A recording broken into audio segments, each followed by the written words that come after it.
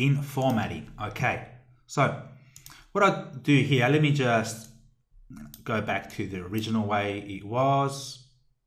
Okay, no, it was years. Okay, just like that.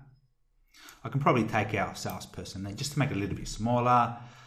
Okay, now what we can do, we can actually copy this, just highlight everything.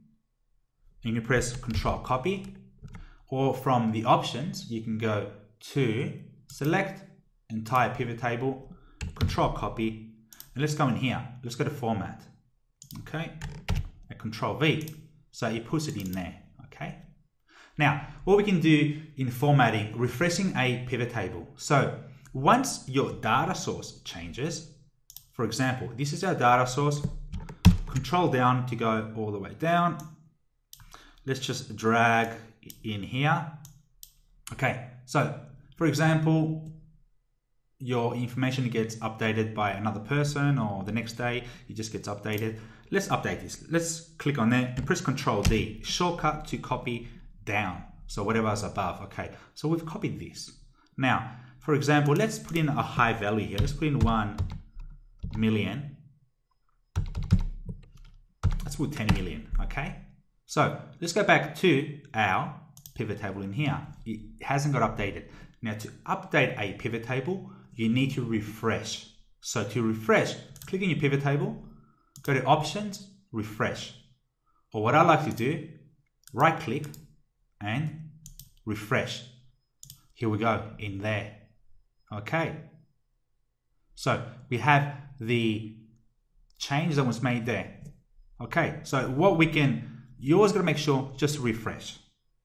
So if we go back in here, data source, right click, delete, go back to our pivot table, you're going to see this is going to get changed. Go to Options and refresh. You see that? So always make sure to refresh when your pivot table gets updated. Now, another thing we can do is number formatting. To format these numbers, let's bring up our field list again and go to values. One way is to go in here and go to value field settings. And from in here, choose number format. And from in there, we can number and then put some separator and then put in like that and press OK. So we have the formatting done like that. It looks much better.